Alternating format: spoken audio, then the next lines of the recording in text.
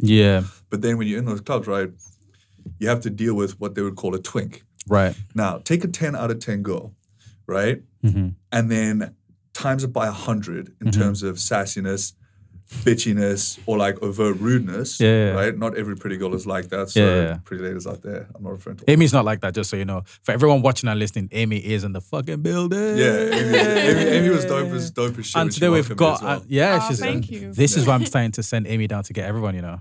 All my guests now are greeted by Amy. You know, is that like a nice, beautiful smile? And for those that are listening as well and watching, I don't mean to interrupt you, my bro, but it's I like to call this guy, fucking the fucking the beast.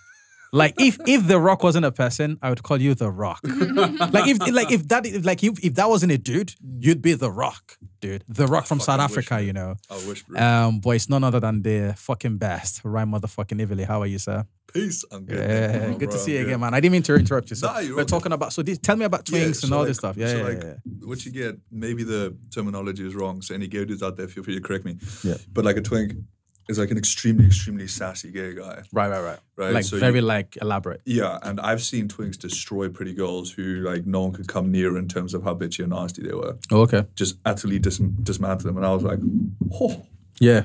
And then I had to come into contact with them as well, right? And some of them hit on me, and they wouldn't take it well when I said no. Yeah. So the bitchy, snide, poisonous remarks come out. Yeah. And that's where I really started to refine my communication skills. Because not only did I realize how it felt to be a woman if you go into a bar and you're pretty, but I also understood, you know, how to deal with very, very disagreeable females and such, you know, and it was all just like, if you want to be honest, it's exposure therapy. Like you just expose yourself to this, and people will go, well, what about rejection? I was like, that's the whole premise. You get rejected more times than you get taken, and that's the premise, is you need to be impervious to it. Yeah. You know, so you can just, if you see someone, you can go and approach them. Yeah. Otherwise, nothing's going to come to fruition. And that's the problem with dating apps now. You'll get a bunch of beta incel males who wouldn't go up to you in the street, talk to you, giving you attention. And they may look good and stuff via picture and, you know, whatever it is on Tinder, but I don't know how it all works, right? But then you'll meet this guy and he may be a fucking narcissist. He may be a fucking psychopath. He may just be a weird dude because you just can't actually socially interact with someone of your caliber. Yeah. And that's why I think old school is the best. And old school is the new school for anyone asking out there, trust me. Any girl would really appreciate that more than she would a little fucking slide DM with big eyes going. Yeah. That's, to me, That shit is that's creepy. incel energy. Like I think that's the most beta male shit there is. Yeah. What do you think that is though? Like, because I feel like, I think I've even talked about this on the podcast before, where I said that sometimes it feels like it's better for a woman to, like I've said on the podcast before, that you need to understand the energy that a woman is sending your way before you approach her. In the sense that you can't just approach a woman. Like it's nothing to do with the fact that you're going to get rejected. It's more to do with the fact that you can't just go talk to certain people. You just have to kind of like see if they're giving you the same energy. Are they looking your way? Do you remember that time me and you went to Jalu? Yeah. Okay, right. We want to bring up Jalu. So we went to Jalu once. I'll let you talk. Right. Now that you've said that, I'm going to have to like monitor how I say this. So you and I went out once and we saw some pretty women. And we said, you know, because we're boys, you know, we decided that we were going to speak to them. And that's exactly what we did. But it's in the way that we approached them. And do you remember what happened that night? As soon as we went up to talk to them, they were immediately receptive. Because guess what? They'd been looking at us as well. Yeah. They'd found us to be cool. I think they were Spanish. And I said to one of them, would you like to dance with me and my friend? She was like, we've been looking at you all night. And we were actually waiting for one of you to just come up and talk to us. Yeah. Do you remember? Yeah. And then they came in the over. corner, I put my coat down. Exactly. Do you remember? And that happened. And I, you know, I've always said, because I feel like in a world today where men are sometimes terrified to speak to women, I don't even know where that comes from, mate, you know? I'll explain it to a Talk to fucking me, bro. T, Talk right? to me, bro. So what is it? It's essentially two things. Right. So it's both a grinder and a needle coming at you from opposite ends. So what you got is a feminization of men. Okay? Yeah. So you got men being feminized. And then on top of that, you got them being berated for being feminized. But then when they try to be men, they get berated for that as well, right? So that's number one, right? Number two, there's a culture now of over-entitled people. Unfortunately, the large majority that you see online are women. and I have no disparagement towards them. I actually love them. You can't live with them. You can't live without them. Mm-hmm. They're imperative, and they're very, very beautiful people, both inside and out. But with that being said, you also have this other side where essentially you see there's a guy called Joey Swole does this best, right? Right. Where someone will be filming in a gym, right, and someone may walk across the tripod, mm-hmm. and they'll be like, "Oh my God, what a gym creep," or something like that. So now what you've got is a culture of guys being like, if I walk up and speak to a girl in, let's say, a gym environment, if I walk up and speak to a girl, she's going to be like, she's going to have her fucking phone. I'll be like, look at this fucking gym creep. It's like, darling, you're wearing leggings, you look great. What's wrong with someone coming to approach you? Yeah. Right, firstly. And secondly, what you also notice on a lot of these videos, right? And if you're a big girl, I'm pretty sure you know how to say, hey, I'm busy working out. Yeah. And if you're an immature child, you don't, and that's okay. Work on your communication skills. Right? But with that being said, what you then get is guys who are good dudes being like, you know what, I don't want this smoke. I don't want this nonsense. Yeah. I'm not dealing with this shit. I don't want to be me too for just speaking to a girl. It's like, I'm a good dude. If I wanted to go speak to a girl, or if, for example, some of the videos are so bad, dude, like where a chick will just be training. So let's say you're training over there, Amy, right? Mm-hmm. And I'm training over here, right? And you're squatting. And I look over to look for a 20 kg plate. And then on your phone, you're going, look at this gym creep, fucking stare at me. It's like, no, you're in a shared space. Mm-hmm. People can look. Like, you can scan. It's completely okay. Yeah. And, you know, men and ladies as well sometimes get ripped apart for that. So then what you get is these dudes who are going, well, fuck this. Like, I'm not going to do that. You know, but when you feminize a dude, you got a real issue on your hands, both for males and females. You know? That's why the resurgence of masculinity is so prevalent, and people will just latch on to any strong masculine leader they see. Yeah. Because it's just not there. Men just don't want to smoke. And this is why I was saying on the pod a while ago is that, like, I think that sometimes it's better when you can feel the energy. Because, like, if you see a girl, for instance, at the gym and she's maybe been looking at you, or you get this sort of like inclination that she's approachable in some ways, then you go over and talk to them, innit? Yeah. And that's a bit, because otherwise then something might happen that is not what you're looking for. You know, she just has to feel in a certain kind of way towards you. I still think that's good for a man, though. To just go and get that rejection sometimes. 100%. I don't mind the rejection, to be fair. I just think that smoke is unnecessary. So many dudes do mind the rejection. Yeah. And this is where it gets problematic. This is where men become misogynist. Yeah. It's like, get used to being rejected and understand that they're not being a bitch, they're just being a bitch to you. Because you approached in the wrong way. Right. Then start the conversation properly. Maybe you walked up to her and stared at her fucking boobs. You really think you're going to get a decent response when the first thing you're looking at is sexualizing her? Well, no, you're not. Yeah. So you know what? You need to get fucking rejected so you can callous your mind a little bit and realize that you need to change your approach. Yeah. And I had a whole system for this. Right. I called IOIs. All right. I had a list of, I think it was 20. And if a girl would give you 3 IOIs, which are indicators of interest, go talk to her. Yeah. If she gave you 5, get to know her. And if she gave you about 6, try kiss her if you want. Right there and then on the... Well, it depends. Depends on how the conversation is going. Yeah. Well, basically, I see what you're saying. It's just that, like, you there's a metric, there's a system to which, like, you have to be...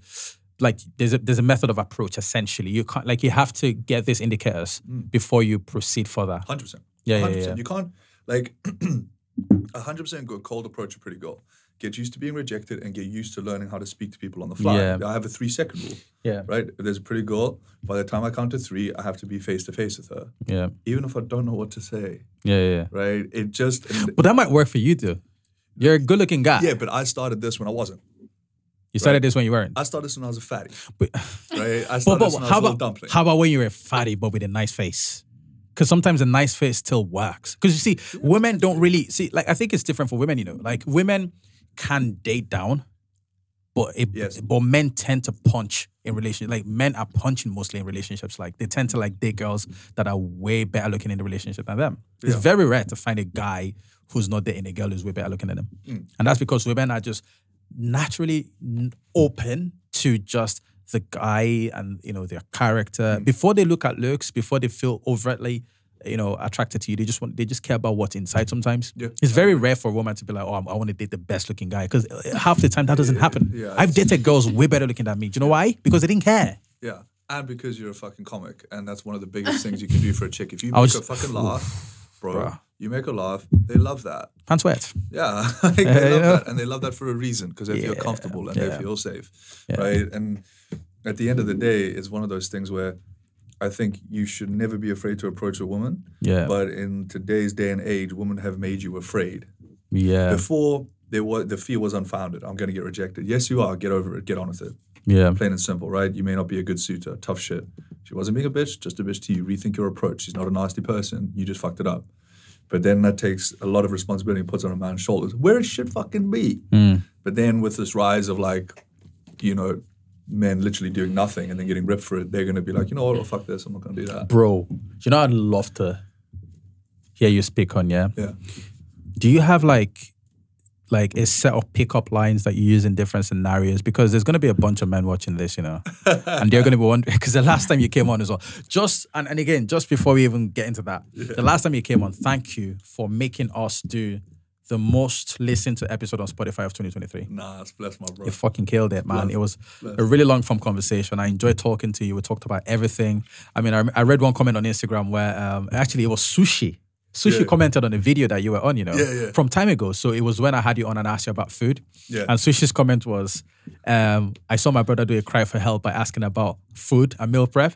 And then I saw the other guy on the other side of the camera and it was this wham dunny. I was like, yeah. Because the way the video starts, it's just me. And I'm like, how do you meal prep? And then the video just pans to you. Yeah. And Sushi's like, I need to pay attention to this guy. Do you know what I mean? Because he didn't know he was going to see me. But I thought that was funny. But no, we recorded the best episode in 2023. Thank you for doing it. And also, the year before that, you did another episode, but this is when I was back at my flat. Yeah, so we've always recorded like really fun episodes. And just before the podcast started, I was just talking about how much I respect you. I love you as a brother. Yeah, and we've been on this journey for a while. You, me, and my brother who's... Yeah. You know, Dami, I'm calling you out. You should come on my podcast, brother. 110%, bro. You got a lot of value to offer. Yeah, that's my blood. Yeah. But not to take away from our initial conversation. So, like, pickup lines. Do you have a couple that you just throw out there, or are you just smooth, just like, hey, how you doing? No. I had to strategic. I never had charisma, right? Yeah. A perfect example is Josh on Open House. Me and him are still in contact yesterday. Tell people very quickly what Open House is, just for context. Open House is something I did more recently, in terms of my life. Not as in recently, where I threw myself beyond my comfort zone, to put it lightly, where I went into a house, and it was called Open House, the Great Sex Experiment, and everyone was at different ilks of life, to put it simply, and couples would come in to try to experiment with how they want their relationship to unfold, polyamory, monogamy, sharing, whatever it may be, right? And that was a show, essentially. Yeah, and it was on Channel 4, right? Yeah, it was on Channel 4. Yeah. But I went in there with just sticking to my guns, like, I am me, I'm not changing the fucking thing. But anyway, Josh with that show, me and him got really, really close. And he's like a really squared away dude. He's just a fucking top guy. His charisma is just, you can't build that charisma. That's just palpable. It's just too good. Yeah. Mine was, okay, you haven't got it, so you need to learn how to get it. So, hey, you may not be a natural at it, but I wasn't a natural at rugby either. And I was like, sweet, it's going to take work and graft, right? This is how you want to end up like perceiving yourself. Okay, reverse engineer that to how you're going to get there. And so I would have pickup lines. And the reason I'd have pickup lines was not because I wanted to pick a chick up. The goal was never to try and fucking sleep with her. That was never the goal. Actually, one of the rules is nothing is ever a big deal. If she's a pretty girl, it doesn't matter. It shouldn't matter. Why would you put her on a pedestal? You're meeting at a level of equality first and foremost, right? So, and that's how it should be. So, talk about a fucking straight up warning. And so essentially, I would, until I understood what they did. Yeah. So for me, it's not just about, here's the answer. It's, okay, why does that work? Why does that open a conversation? Why does that get people to talk to you? And then once I understand the concept, I can make my fucking own. Do you know what I mean? And I can build my own around the person I am, you know? And so I did. I had a few. The one I always used, and because this was the one where I understood the concept behind what it does, right? So pickup line is not designed to pick you up. And if you're using them for that, you're a fucking idiot. Yeah. Right? They're designed to open a conversation so the woman can actually see you're not one of these average incel beta males. Yes, that's what they are. And there are a lot of them, unfortunately. But there's a resurgence of masculinity. So if I were you lads, I'd stand up. Where essentially you go, hi, can I buy you a drink? You're the 50th guy that night who's asked her the same fucking question. Yeah. Do you really think she's going to pay attention to you? The answer is no, and nor should she. She has 50 other suitors saying the same thing. Why on earth would she pay attention to you? What's so different? You know what I mean? So it was like, okay, so how do you open these conversations? And the one I'd have was, I would go up and pretty girls are never found alone. Ever. No. Ever. They're always in what I would call sets, which is a group. So a convoy. Yeah, exactly. And you sometimes get a set of just 5 girls. Sometimes you get a set of 10 and it'll be 5 dudes and 5 chicks. There's always like one that is like super hot though. Like there's always like a leader. There's a chick, there's a girl. Always. There's always like a really fine one and one that's and there's just a couple that are just like sometimes all right. you'll get a set of all of them, but you've got to know who it is you're trying to speak to. Right. Because then you're going into the dynamics of the conversation. And these skills that I learned have been so transferable to every aspect of my life. Yeah. It's probably one of the most valuable skills I ever learned, which was the ability to communicate and to understand what someone else is saying effective immediately. Right. You know, picking up what they're putting down, understanding every single thing. And once I understood the concept behind the pickup line, I was like, okay, now I don't need a pickup line because I understand that they want to have scintillating conversation with someone who's different. Right. That's it. Okay. Right. So you don't need pickup lines. That's what they're looking for. Yeah. Right. And it was, I would usually walk up to a set of girls, like, hey, guys, or ladies, you know what I mean? I'd say, me and my friends are having a bit of a discussion. And we're talking about women and men lying. And I want to hear your thoughts on this. And you would pretty much be able to gauge a response. Yeah. I may use it on you and see what your response is because I think I know what it'll be. Oh, no. And I would say, so do women train guys to lie? And it would always start a conversation.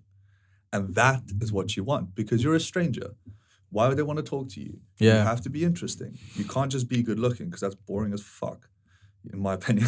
You know what I mean? You have to have some substance. Yeah. And that's why I always think people who kind of blossom later tend to have that substance. People who blossomed earlier tend to develop that substance a little bit later. Yeah. Sometimes both of them just nail it down. And I would always start with this opener is what I call them. I never call them pickup lines. I call them openers. Yeah. And it would always open the conversation. Okay. Can you give me like another opener that you might have for like a scenario where there's a bunch of girls there? Because you know that's like sometimes every single time. You walk up to the group. Ladies, me and Daps, so let's say the ladies with the camera, right? I would say, ladies, me and Daps, we were just having a conversation. We couldn't come to an agreement, so we need a female perspective on this, right? Do girls train guys to lie? Let's go around the circle. Now all of a sudden you've ordered it. Right, so okay, let's start with you, and then you go around, and then conversation just starts like that, and then the conversation goes on. They all have these cool different, and you'll watch like some of them will glance at the other, and then you can start to kind of figure out who is the kind of omega of the situation. But you have your eye on the girl that you like as well. So how do you then you don't pay attention to her. Yeah? No, you pay attention to the group because the group is either going to lie you in or not, and you're not getting to her unless you get to the group. Right. So if you've got a group and it's full of dudes, you don't go in there like I'm the alpha male. Yeah. It's like, shut the fuck up. Like, that's, like, ick is what I would think about as a chick. Yeah. It's like, no, you go in there and you chat to the blokes and you get to know them and you become chum with them. Then they're the first dude to be like, hey, brother, I'll wing you. I see what you're saying, bro. That makes a lot of sense. And listen, you know, she likes X, Y, and Z. Dude, you're like, that's sick, man. And dude, do you know why that's crazy, It's because, like, if you ignore her, then she might eventually come around just based on the fact that, you know, she feels ignored, one. But second of all, you've created a vibe. You've created like an energy sequence where everybody else is having such a good time. And now she's trying to like kind of like come in a little bit. Like she's, you know, do you know what I mean? Like it's like you're not paying attention to her, but you are in your mind. You're just not giving her the physical attention. She's the chick you like. Yeah. But what if she doesn't come around then? What do you do? Well, if she doesn't come around, it's a waste of a trip, innit? So it's you got to be a gentleman. So. What I mean by that is you can develop the conversation and you'll be hit with a bunch of different either negative remarks. Right? I just call them negs. Negative remarks, them being standoff, whatever it may be, because they still don't know you. Right? So you're trying to bridge a gap of time here. So they feel like they know you a little bit better. Not so you can get in their pants, but so you can actually develop the relationship so you can just really put forth who you are. Yeah. Because at the end of the day, men have to chase women. Yeah. It's not the other way around. Unfortunately, society is swinging that way, and I don't think a lot of ladies see that, and they're not doing it on purpose, but accidentally by feminizing men and stuff like that. It's going to be a situation where you ladies are going to have to approach dudes. So do you think that's... because that's the thing as well. Give it 5 years. No, not me. So like, I don't think that... Yeah, I think our world is definitely going in that direction where women are starting to propose to men. Women are starting to That's ask. mad, though. I think that's But it's already happening. I've seen a ton of clips online I where saw women are someone being asking like, I guys wouldn't out. kneel. So- I'm like, motherfucker, you wouldn't kneel? This is a chick you're gonna marry. She has substance. She has looks. She's your Are lifer. men now saying they don't want to kneel? And they're going, I'm not gonna kneel, motherfucker. That's the woman you kneel to. You don't kneel to the fitty in a nice dress who's drunk on cocktails, stumbling her words. No, Yeah. right? If she's not of the same caliber and value of someone who's gonna be your wife, you fucking kneel to that shit. But could one argue that, like, in a world where everything is fast changing, that certain things, like, that we consider to be just the proper way to do things will eventually change? But that's not the only thing that's changing in life, right? It's like so things are evolving. You've got technology, things are going in a particular direction. Relationships are going to evolve as well. Things are not always going to be the way they've always been. Yes. Do you not think? So, like, but how can you then say that, you know, things from the past that, you know, we held on to? Because if we go back a couple of years ago, there's also things that are not quite as proper that we've had to drop and evolve from them. This is true. You know, the idea of, like, you know, feminism became a thing more recently, right? And the reason why is because women wanted to feel equal to men. 100%. But then there's also been men in the past that always treated their women equally. Exactly. But they wanted to start this movement where they wanted to be equal to men. Yeah, women's suffrage. Do you know what I mean? And I think women have now got that opportunity. And if they start to mention the toxic patriarchy, just understand that if men were gone, there would be no society. Yeah. Right? Not because we control it, no. But because we keep it going, unfortunately, whether we like to admit it or not, right? Yeah. Not only that, men are the enforcement mechanism, right? Shit hits the fan, you're going to call a fucking man, right? And you'll go, no, why not call my girlfriends? Okay, cool. Well, when 3 guys surround you on Tyne Bridge, you call your girlfriends. Good luck. Yeah. I wouldn't call my girlfriends. Call your I'd be boys. like, ladies, can you get me out of this one? Yeah. I would be like, yo, boys, like, buckle up. What's It's going going to be on? a fucking big one. It's going to be a long night. You know what I mean? And so men are an enforcement mechanism, but what people fail to understand is that although men and women are different, you need one another. So I hate this division in sexes. It pisses me off. Yeah. When guys get misogynistic or when women start to get, you know, extremely vicarious and vicious in their framing of men, that they're all evil and they're all this. It's like both trains of thought are completely twisted and warped. You need one another, unfortunately. Yeah. And in my opinion, fortunately, what traits women have, we'll never understand. The maternal connection between a mother and a child, you will never understand as a man, right? You may have a different connection with your child as a father figure, but not the same as a maternal mother who grew that child in her fucking womb for 9 months, bro. Fact. You're not going to have that. Whereas a woman won't necessarily, and I can unequivocally say this, experience the same level of utter, pure, unadulterated anger and rage that a man can experience. Because we're an enforcement mechanism. Women are the measurement and the barometer for how good a society is. Right? Yeah, that you makes want to sense. see if a society is effective and functioning, look at the woman. They'll show you straight away whether the society is effective and efficient. Yeah. You know, and now women have equal rights to men and pretty much equal opportunity across the board, in my personal opinion. There's just certain jobs you guys don't do because you are not equipped to do it because of physical. There's certain jobs we cannot do. I cannot be a midwife. But you can. Fuck, bro. Not as well as a woman, right? Do you think so? Okay, well, put it this way. Well, how about we get me and we get Amy on a rugby pitch? And we say, let's play against one another. Okay, so yeah, so that's a physical endeavor. Yeah. Right. In that Still a part- difference, though. Oh, 100%. And it's gotta be 100%. Unless if you're a trans woman. Well, then you're a it'll fucking be- man. You got 2 chromosomes. Listen. Wait. No. To all you woke motherfuckers. You got 2 chromosomes. You got an XX, you got an XY. What? Right? If you want to be a transgender person, that's cool. Not a problem. Some of them are more beautiful than real women. Not an issue. Right? The issue I have is when you are telling me what I must address you as. Now you're encroaching on my free speech. Don't do that shit. I'm not encroaching on yours. Right? You want to call yourself Daisy when you're really David? More power to you. Doesn't mean I have to call you fucking Daisy. If you asked me nicely and said, hey, Ryan, can you call me Daisy? I'll be like, sure, Daisy. David. I'll do that. Actually do that. But that's granted, you know that they actually transition. If you didn't know, some of these trans people are starting to look really good with the Bro, surgeries and stuff. like, it's insane. Some of them But are outshining women. but to my point is that, you know, when it comes to a physical endeavor, it's quite difficult to put a man and a woman in certain fits. But you know, But that's why it's so stupid when they do. It's Yeah. like, why would you starve women of fair competition? Yeah. Like, it's not, you know, here's the female equivalent of LeBron James. It's like, okay, that's the female equivalent. Put her up against the best female LeBron James. Yeah. now you're creating an unfair playing field, Yeah. and you're thinking you're actually getting a level of equality here. No, you're actually you just loaded the deck against you.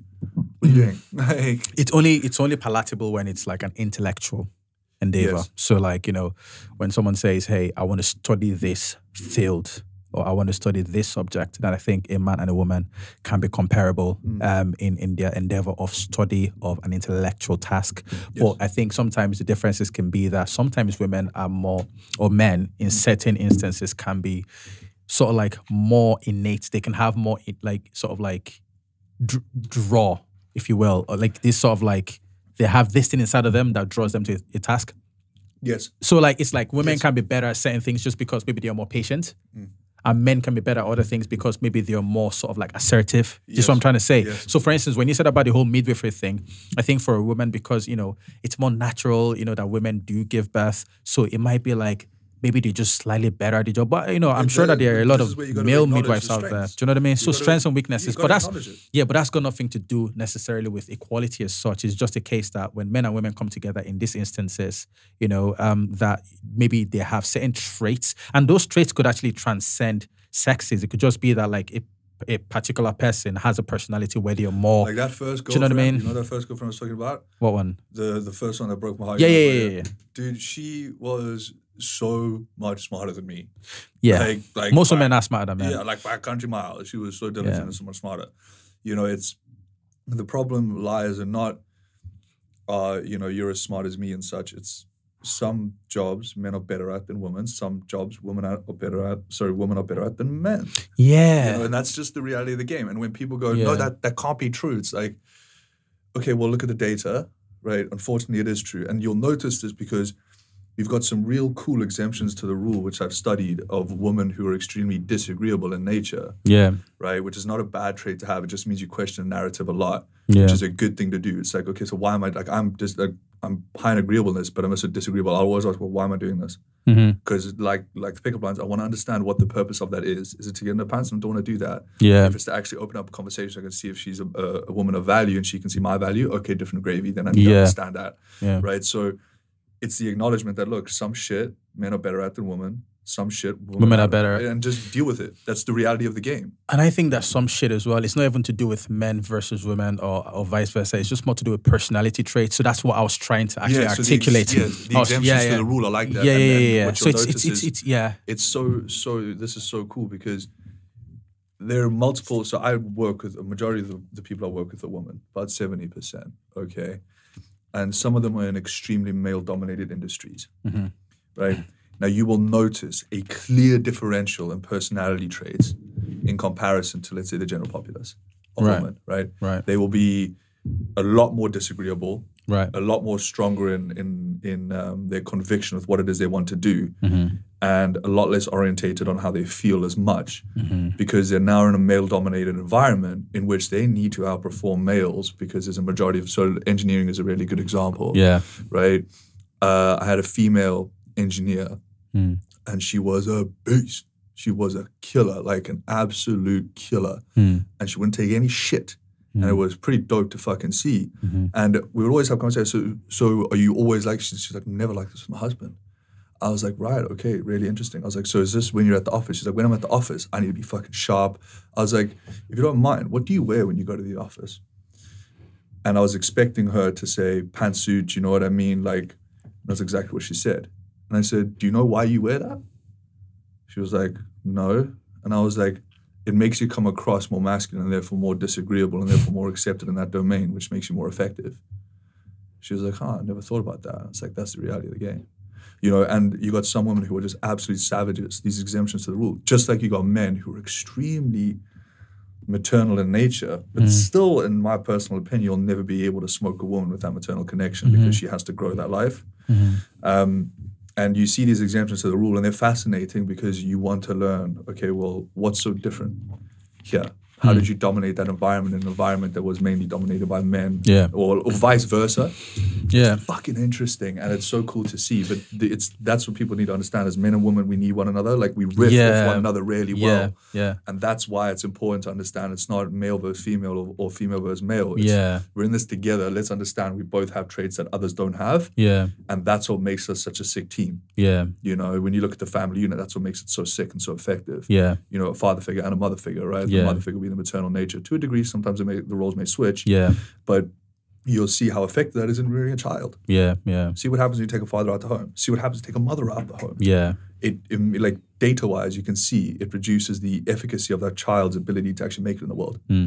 That's because something is always missing. Yeah, so something's missing. You need everybody to, like, all hands need to be on deck essentially. 100%, because no matter how good of a parent you are, when you have a kid, I'm not speaking from experience, but just this is pure anecdotal evidence. But when you have a kid, it's no matter how good of parents you are, it's a probability chance of how they're going to turn out. Yeah. You know, Jeffrey Dahmer had a good mother and father. He did. They really fought. They fought his side as well, you know. Yeah. They really fought his side. And they did everything they could for him, right? But this is what I mean: is you want to, as a parent, set yourself up, set your kid up to have the highest probability of success in this life. You know, and that's extremely imperative. And seeing that is so cool, and that's why, you know, this is what's so interesting. So there's a few mothers I work with. They're some of the highest performing clients on the roster. Now they got kids, little infants, right? Sleeping in their bed, disrupting their sleep. And these women are losing 30, 40 pounds. I'm like, what? You are a fucking savage. You know, you guys are killers. And like, I don't think a man would be able to handle that the way a woman can. And that's a perfect example of female resiliency and strength. Another really good example is what happens if a toddler gets trapped under a car and a mother who deadlifted a day in her life sees that. She's deadlifting the shit out of that bumper to get that toddler out. So, you know, when people think that men are just strong and women are just weak, nah, that's not the case. Different traits, right? Different substrata of those traits. You know what I mean? Like my mom was an extremely strong woman, like vicious strong. You know, like I'll get called to the principal office, right? And she would come in there and I would have done something wrong because I was a little shitbag, right? I was a little bastard. She would come in there like gloves on, ready for war. And she would be like rinsing the teachers. And then it would get to me and she'd be like, wait till you get home. And I'll be like, oh, fuck me. I'm so dead. You know what I mean? And it's insane. But the lack of acknowledgement of the differences is the problem, and the lack of appreciation of said differences are the issues, you know? And I think that's wild. Yeah. That society's gone that way, where it's like, you guys are all the same. No, you're not the fucking same, but that's what makes it so special. That's what makes it so cool. That's what makes it work. You look at the yin and yang symbol, black and white. If one eats the other, you're fucked.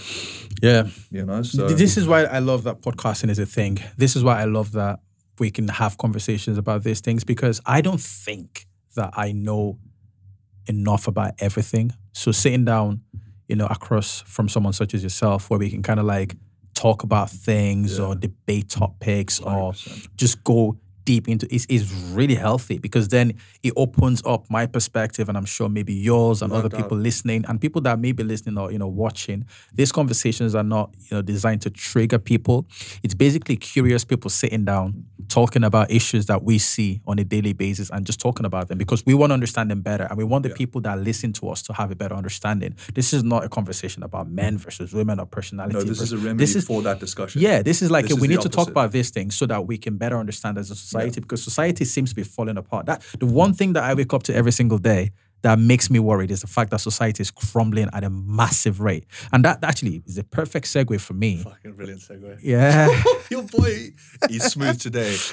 Ladies and gents, he is sharp as a die. Hey, listen, is that Magic Mind? And I noticed that you've been drinking Magic Mind, by the way. This is the perfect segue for Magic Mind as well. I'm just going to get that. Go for it. Well, so Magic Mind is a energy drink that they call a mental performance shop. Tastes like a mental performance shot, to be fair, bro. It's great. It's got nice. it's got all the good shit in it. You know, you've got your nootropics, your adaptogens, you've got honey, fucking dope, you've got man. matcha in there. The way I like to describe Magic Mind is that it gets you laser focused, but you're not crashing and burning as quickly as, you know, you might do on coffee. You're right. I completely agree. If you had to choose between coffee and this, I'd take this. My guy. You heard it from the man himself. Magic Mind is the drink that you want to be drinking to start your day in the in the mornings. Camera 2, pan towards Ryan holding the Magic Mind shot bottle like that. It's Magic Mind. Yeah. It will blow your mind. Yeah. No, it is actually dope as shit. Like I'm not just sucking dick here. It's actually sick. That's sick. Appreciate it, my guys. So for those that are listening at home, watching and so on and so forth, feel free to go over to magicmind.com/Daps, and my discount code is Daps20, DAPS20. So use that, get yourself some Magic Mind. It's really good. I enjoy it because I just don't get as tired as what a healthy alternative as well. Like, way to think. Yeah. So I've been speaking to baristas and coffee owners around Newcastle about what the most popular morning drink is or morning coffee is, and I've been told it's flat white. Yeah. Now, I'm not really a coffee dude, but I wanted to get into that world of coffee. And Amy's laughing. Yeah, I don't drink coffee. I don't do anything. You know, I'm a straight edge kind of guy, you know. I think it's so insane that you don't. I think it's a very good thing that you don't drink coffee, but it's so sick. Yeah. I would struggle. Yeah. Well, I'm still able to like carry on with my day. I don't know how. I just do it. But then Magic Mind came along and I was like, I'll try this just to see. And so far, it's been so good. So for everybody watching, just go get yourself some Magic Mind. 100%. It's good for starting your day. So start your day off right. But, you know, sort of like segueing back into what I wanted to talk about with regards to like how society is crumbling. The geopolitical spectrum as such. Yes, sir. Let's get into it. You know, so I saw an article today that deemed the UK as the second most miserable country to live in the world. Yeah.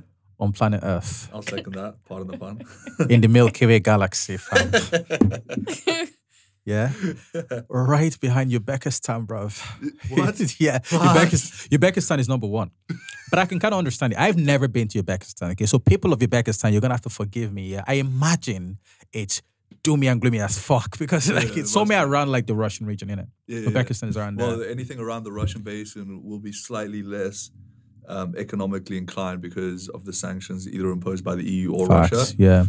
Because it was like in the past part of the Soviet basin. Yeah. So a lot of those places, Ukraine, are like now on the outer reach. Georgia, all those now countries on the outer there. reach, so they don't have as much economic inclination as, let's say, Central Eurasia and Russia. Yeah, but I've always felt like those people are also quite stoic in nature compared to Western Europeans. Am I wrong? No, you're right. Right? They just get on with life, right? So when I saw that in an article that like Uzbekistan is, unless if I'm wrong about the geography of where Uzbekistan is, but I believe it's somewhere around that region, I'm surprised that those stoics are feeling a bit down because this is to do more with mental health. But anyways, the UK is number 2. And I wanted to talk, right? Yeah. You know, and then, a little bit told me that you're going to be leaving the UK soon. You know? I am indeed. Damn. I'm tossing it up between either Thailand, Bali, maybe even South Africa. Oh, even South Africa? Well, South Africa's got the highest rate of reverse immigration in the world at the moment, which means there's the most people going back there. Wow. And it's also got a very high percentage rate of new startup businesses. Wow. And it's part of BRICS. So, it's the first time where you're going to get a split power dynamic in the world ever, where you've got the West as a superpower and then you've got the East as a superpower, which is going to be very interesting to see how that plays out. Where are you leaning more towards? Are you leaning more towards Asia or Africa? Africa calls me, but the cool thing is my parents are actually going back now, so my whole family's going to go be back there. Wow, they live in the UK. It's all happening, and I'll tell you why in a second. But me, leaning towards South Africa and possibly Asia, probably Thailand, if I was to go, and I would say like somewhere like Koh Samui, which is an island, right? And you can get the ferry straight into like Phuket, or Koh Samui, or what was the other one?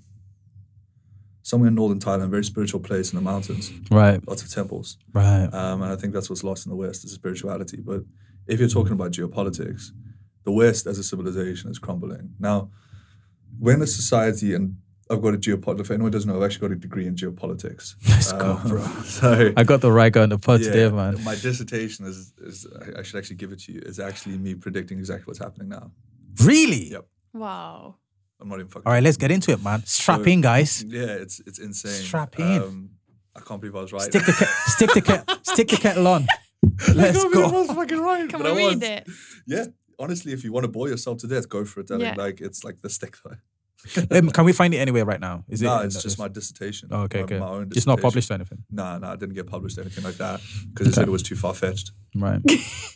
Okay, talk to us about they were this. like, oh, this is a bit out of reach. I was like, Talk to us about Okay. this, bro. So I basically highlighted two things. One, culture is one of the most imperative things in terms of understanding the world.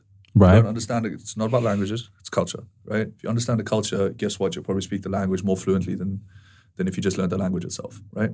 So, for example, if you learn Chinese in England, but someone who learned Chinese in China, they would speak it like a Chinese person because they understand both the culture as well as the mannerisms. Now, what I spoke about with regard to the decline of the West is very simple. Society doesn't ossify. So when a civilization breaks down, it doesn't just evaporate into thin air. It doesn't just dissolve. It crumbles. It slowly degrades. It slowly breaks into pieces. And you saw it with the Roman Empire, the Byzantine Empire, the Greek Empire, the Egyptian Empire, the Aztec Empire. The list goes on, okay? And it doesn't ossify. It doesn't evaporate. What you get is outward migration of the most able. So people who are intelligent and who are educated, right? Let's just call them relatively, to a degree, the most able because they may be able to see things that people who are not educated can see, okay? Knowledge is power, right? The only true happiness is knowledge. The only true evil is ignorance, as fucking Seneca said, right? But with that being said, what you'll notice is they'll see this and then they will go elsewhere because they don't want to be in that position, right? If you're getting taxed out the ass, all this kind of stuff, they're going to go, well, I don't want to do that. I'm going to go somewhere else. Then you'll get inward migration of the least able, right? So people fleeing from a country that is in extreme economic deprivation to a country that they deem to be better, right? So like England or America, right? You can see what's happening on the borders all around. And essentially what then happens is you get inward migration of the least able. Now these are the people who will start to, use benefits, etc., and stuff like that as well. Because they're not coming through legal ports of entry. Some of these people want a better life. I get it, right? But that's not the point, right? We're generalizing here, okay? And you can even see that some of them are coming with malignant intent too, which is very interesting. You look at some of the attacks in London, they come from people who came illegally. Now, I have no harbored resentment towards immigrants. I'm a fucking immigrant. You're an immigrant. So no, there's no harbor resentment, right? But by the same token, what you've got to look at is that firstly. Then you've got to look at what does Western civilization predicate its culture of? Judeo-Christian values. So you look at the American Constitution. It does not work unless it's based off Judeo-Christian values. And everyone will go, well, why? Because when they got there, right, and, the Americans, English, or whoever landed there just started, ripping the place apart, and the Constitution was built when everyone got their freedom and all that kind of stuff, it was based off Christian values. So if you remove the bedrock of what it is, so let's say cultural dilution of, it's not okay to be a Christian, or it's not okay to be a Muslim, or it's not okay to be X or Y, then what you have is the degradation of the civilization as a whole because the actual foundation on which it was built upon has been ripped out from underneath it, so now the castle is on sand, right? So then what essentially happens is as soon as that gets kind of eroded away and you can't be a Christian, or if you're a Christian, you're going to get in trouble for it or whatever it may be, then what happens is you'll start to get people of different theological ideologies coming in. That's actually not a problem if it's controlled. Right? So there has to be more of the people who actually live there in that country because it's their country, it's their society, right? Yeah. And a really good example of effective means of this is Dubai, right? You go to Dubai, you abide by Dubai's rules. But you can be a Westerner, you can be a Christian, that's completely fine. But on certain beaches, you can't do X, you can't do Y. Respect that, please, it's my country. Now, in the West, because the Judeo-Christian values have kind of been eroded away culturally, what you're now getting is a slow collapse of the civilization itself. And what's going to take its place is going to be a different culture, or a culture that becomes more predominant in its nature. And that's the way it works. So what you need is people who have spine, who can say, no, this is who, look, like, when was the last time you heard someone go, I'm proud to be fucking English? They're too scared to say that now because they'll get called racist or they'll get called this or that. I'm not English, I'm South African. And for anyone who thinks I'm a white South African and racist, you don't know my story. So Daps can fill you in on that one. Go watch some of the episodes we've done in the past. Daps can fill you in on that one. So what you then get is other people coming in and then being like, okay, well, we're the majority of the house, essentially. Like, we're the majority here. So my rules can fly now, bitch. Deal with it. And that is human nature. That is not a specific sect of people, right? That is just human nature, right? Human beings conquer. That's what they always have done, right? It's just different means of it. Now it's all about psyoping more than physical confrontation. So what you see is this influx of, on borders, illegal people coming in. Yeah. And then the people who bear the brunt are those who cannot outwardly migrate. And then you get conflict, right? So it basically erodes the fabric of what that civilization is built upon. And if you look at civilization timelines, I think one of the longest standing civilizations was the Romans. And I think it stood for about 700 to 800 years. We're getting near that mark right now. And the main precursor, and this is a fact that I studied, a main precursor before the downfall of every civilization, the main precursor to that was when they started fucking with gender and identity. Yeah. Because then the population would grow, right? And things would happen, and then it would just break apart because now you're not going to get a youthful culture. You see what I mean, right? Yeah. Because, people aren't, keeping the family unit intact. Yeah. Nothing wrong with being gay, nothing wrong with being lesbian. There's nothing wrong with any of that shit. The point I'm making is it's when you start to fuck around with identity and you start to say, well, you can call me a cat. It's like, okay, there's a line, right? You know what I mean? It's like, I'm not going to call me a microphone today, like, baby. I could walk into a thing and I could go to the airport, and I actually did this. Where did I go? Where was the last place I went? I can't remember. The last place I went, I accidentally put female on my ticket. Did you? Oh, dear. Yeah. And they pulled it up. So Ryan Eveleigh said, yeah. It says gender female. I said, yeah. They said, okay. Identify as a last today. What are you going to do about it? I was like, look at do I look like a female? What females have you even seen? This ain't boobs. This is tits. pecs. These are built. Yeah. Which was insane. So when that starts to happen, this is just a natural precursor. It's not whether I agree with it or not. Yeah. Right? It's just subjective. Yeah. It then creates a system where essentially society starts to degrade. And what you need in that situation is a leader that's got not dictatorial strength, but like almost like warlike strength. You need someone who is similar to, in terms of resolve, a Vladimir Putin, a Donald Trump kind of person who's going to be like, fuck this. This makes no fucking sense. Yeah. Oh, but I disagree. Shut the fuck up. I'm just going to close the border. Yeah. You know what I mean? It's not because I like Trump, because I don't, right? And I was saying this to a client the other day who's an American. He's a lovely, lovely person. And we were talking about the election because I'm very, very engrossed in American politics because of the amount of Machiavellians in that house is just a joke. And Machiavellian people are people who pursue power by any means necessary. Very, very evil people. And I'm watching them how they like use their words to coerce people, and I don't really like it. But when you look at that, you can see very clearly that you got two kinds of enemies, okay? Two kind of evils to choose from, essentially. You got the evil that you can see, where someone's going, hey, I'm an asshole. You're like, okay, check. You're an asshole with a big ego. Awesome. Then you got the other person who goes, hey, I'm here to help. And the marginalized and people who may not necessarily think too clearly will go, oh my God, he's going to help me. Right? And they do the opposite. Right? There's been a higher rate of racial discrimination and anti-Semitism under, for example, the Biden administration than there ever was under Trump. Ever. And people will say, that can't be true. It's like, guys, it's not the color of your skin. It's actually just the fucking facts. So what actually happens is then division gets sown in society, right? And people start to bicker amongst themselves. And you're not getting that in societies that are communist or dictatorial, which is really, really fucking scary because they're watching like this, going, it's breaking. You know what I mean? Waiting for the opportunity.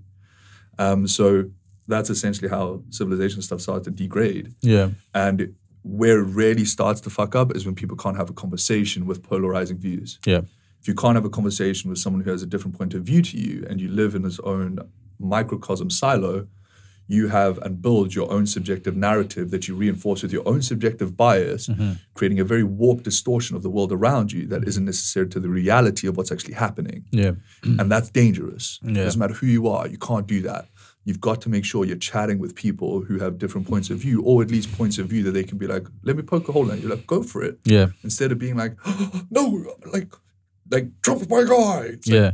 Because at the end of the day, if you have an idea that people can't challenge you on, then you're essentially forming a cult. You have to be able to have discourse with people that you disagree with so that they can essentially open your eyes to things that maybe you've missed. And even if if you have, like, let's say you're making a point about something and you think you know everything about it, that's good. But if someone else can't point out certain things that either you've missed or to add to your point, then, you're essentially holding on to an idea that's a cultist idea. You're supposed to be able to talk to people with varying views to yours. For instance, I saw something yesterday that really made me happy. So the PBD podcast, are you familiar with the PBD podcast? Pat David, what a fucking G, entertainment, my guy. Yeah. Talk about a guy who has people on that he's happy to disagree with, and that's why it's so efficient. So in US politics at the moment, where they've got this very big thing with the left versus the right, They're missing the whole point. The whole liberal and conservative. So confused. He had Candace Owens on, and Chris Cuomo, who used to work for CNN. Yeah. So Candace Owens, obviously, her politics is Republican. And Chris is, well, I don't know if it's changed now, but at the time, working for CNN, Democrats, right? Yeah. But what I like is again, going back to what I said about 20 minutes ago about, like, you have to have room for conversations, whether you agree or disagree. And, now that it feels like society is crumbling, maybe like at a slower rate, but it is crumbling, I think I agree with you in saying that we need people that can stand up and just say, right, this is the way that we're going to do things, and this is going to serve everyone in this regard. Yeah. As you said, Christianity in countries such as the UK and America is starting to dwindle. Yeah. And that's because people are not as spiritual anymore. People don't believe in God anymore. You're also getting hey, Christianity is evil. Or Islam is evil, or whatever the case might be. This is the thing is, with religion, this is a bit of a digression, but you may want to stick around for this puppy. But with religion, right, this is a view I came to recently, is I believe in faith, right? I believe in religion. Yeah. Okay. What I don't believe in is the human being's misinterpretation of theological doctrine. Right. I don't think anyone, whether it's Allah, Buddha, God, list goes on, Jesus Christ for any Jewish brothers out there and sisters, none of them would say, okay, I want you guys to fucking scrap one another. There's a part in the Bible which says there's a time for peace and a time for war. Yeah. In the Quran, there was a period where Muhammad was a prophet and there was a period where he was a warlord, right? So the point that I'm making is I think the problem is the misinterpretation by human beings of religious doctrine, in turn warping the purity of it for means of power and means of control. A very good example, a very extreme example, is the Book of Eli, where they're all chasing one book, and that book can control humanity. And everyone knows what that book ends up being, So it's where I think humans have gone wrong is I think they've gone wrong in terms of the interpretation or specific sound bites that they choose to take to use to either control or subsidize or gain power. Yeah. I don't think God, I don't think Allah, I don't think everyone would be looking down here being like, I want you guys to fucking lynch each other. I don't think that's... We're supposed to be able to live in peace and harmony. Exactly. So let's say like... But you've been given freedom of choice. Yeah. So if you want to sin, right, you got to remember when you pray, two people listen. There's God and the devil. So just a heads up when you're talking to the big man upstairs. Devil's listening too, so he's going to try to tempt you if you're a Christian. But it's simple, like, you look at it and look at how human beings, and a good example is like corrupt Catholicism. That's just an example off the top of my head. There's a lot. Look at the popes of the past, right? And I'm not advocating for Catholicism or Protestantism or anything. I'm just using it as an example. That's the misinterpretation of biblical scripture, sacred scripture, to attain power and strength, which I don't think is right, in my personal opinion. You know what I mean? Because for all we know, all these different books could all be referring to the same deity. We just basically advocated a different name for them. Yeah, we've just like gone about it a slightly different way. We've just chosen like even the Bible was interpreted from like Hebrew, right? So we're using a version of the Bible's interpretation today that we've had to sort of like interpolate you know, and so like the true meaning of what that book actually says would be best understood by the people that understood that language. Exactly. And then they've transcribed it. But in any case, so let's say they can still use it against you if they wanted to. Yeah, but depends on the human spirit, right? Is it a corrupt soul or a pure one? Yeah, right. Because they could use that to weaponize you or to, amplify you. There's a time for peace. There's a time for war. Let's crusade. Yeah, because sometimes you can just pick what part of this books you want to like. If you want to be a warmonger, then you can find in the Quran, you can find in the Bible, exactly. You can find in the Torah. Yeah, facts. So. But I think that we should be able to live in a world, whether that's in Israel or Palestine or in the US or in the crumbling, sort of like society of the UK and all these Western countries. I think that finding the sort of like peace to all coexist together is necessary. I think more conversations like this on opposing sides will bring us better together. So I wanted to put you in a hypothetical situation. So let's assume that you were a leader in one of these sort of countries, like whether that's the UK or the US or maybe South Africa or one of these crumbling, societal norms. What would you do differently? Like, so let's say you're elected prime minister tomorrow. What would you do differently? What would be the first thing you do? The first thing I would do is I'd ask myself the question. So let's use the UK because the UK is more relevant to us because we live here. Yeah. Right? So I would probably firstly say, I don't know anywhere near enough about this job to make calls just yet. Okay. Well, let's say you knew some things. Okay, so let's just say I'm kind of clued in and it's been my life. And you knew some things, Because based on what you're saying now, you understand some things. But by the same token, you never want to presume you understand everything that he understands. For sure. To sit here and say he has an easy job is bullshit. Yeah. Like, that's a lie. We don't know what the fuck this poor dude has to deal with. Yeah. You know what I mean? Whether he's serving the British public or working against them, in my opinion, working against them, you don't know what he's dealing with on a day-to-day basis. So to sit there and say, I'll do your job better than you is erroneous because you don't know what he's doing. Yeah. But for me, the first thing I would probably do would snap down on illegal ports of entry to prevent the loss of human life. Do you think that's okay? Go on. Because as soon as it gets public that you've cracked down on that, less people are going to try and make the trip, which means more lives saved, right? And then I would create some kind of policy where essentially you can go to a country before you come to our country to seek asylum if your country's war-torn. Right? Okay. So maybe you can go to France before you come to England if you want to come to England. But why would the French let people in? That would be a political discussion you'd have to have with the other leader. Yeah. This is what I mean, is to sit here and honestly say I'll be able to do it effectively be a lie. Yeah. But I'm just saying that, like, if I was France and you're going, so 500,000 people want to come to our country, can they come to yours first? I, as a leader, in the interest of my people, I might go, not necessarily. This is politics. Do you know what I mean? But this is politics, right? This is what I mean. It's like, well, it's such a crazy job, dude. Why would anyone want to be a politician? It's so Machiavellian. It's so crazy. Imagine being stuck with that sort of decision. So you get to decide that people can't come into your country. You get to this, especially imagine when you're like an immigrant and a politician, and then you're like, let's say in the Tory government, and then your job is just to say like crack down on immigration. And like, I have come to this country from Nigeria, so it'll be very difficult for me naturally to not want to see more people come in. But like in my case, I'd wanted to come in, legally. Because even when I came here, we came legally, thankfully. But not everyone did. Not everyone came into these countries legally. But I still, if people want to get away from their countries for whatever reasons, to come study abroad or to come get a better life abroad, who am I to say no? Exactly. Because that's why I'm here. I'm here because my family wanted a better, they wanted a better life. So imagine if Ireland in 2005 had said, you can't come to our country to get this sort of better life. I wouldn't be here today. Yeah, exactly. Right? So like, politics is weird, dude. This is why I'll always sit and say I'm not equipped to do that. I'm equipped to give my opinion because I'm a human being. And everyone's allowed to have their opinion. But to sit and say, I know what that person has to deal with on a daily basis, I have no fucking idea. So it would be so unfair for me to say I'll be able to do that job better. Yeah. I wouldn't know where to fucking start. I'll be the most inept. I'll be the because you vote me out in a day. And you probably put me in jail. And I wouldn't even fucking blame you because I wouldn't know what the fuck I'm doing. So, do any of them know what they're doing though? Huh? Do any of them know what they're doing? That's very true. And you're right. A lot of them are, I think, very disconnected from the people. Yeah. But by the same time, like the one thing I would fix straight away is my connection with the public. Yeah. Like there's a disconnect there. I'm not. You have to do that. You know what I mean? I need to get some boots on the ground. 100. And I need people to be speaking to the people so I can find out why they're so pissed at me. This is something that, I love podcasts. There's no doubt that I watch a lot of podcasts. Also, sorry to interrupt you. One thing I wanted to say about podcasts is they're one of the last bastions to the integral, keeping of civilization because of the exact reason you stipulated about being able to have discussions. Fact. So I was watching a podcast the other day.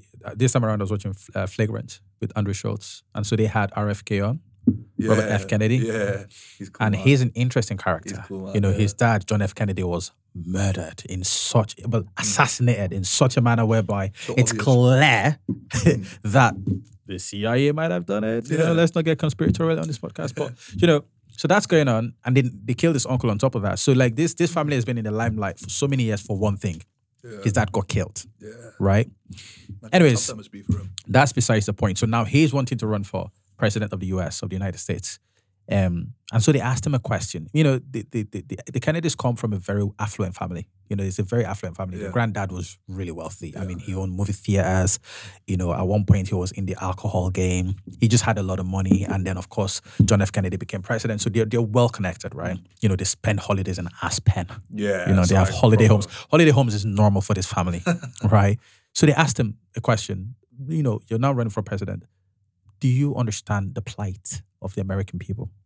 That's a good question to ask. For an elite. Yeah, so it's like asking Prince William, you know, do you understand the plight? Because naturally, what do you think his answer is going to be? He'd want to say, I do. But does he really understand what it's like to live in Fenham? He doesn't know what it's like to be me. Bro, you know? Is the thing. That's why politics is Bro, so I've never flown first class, you know.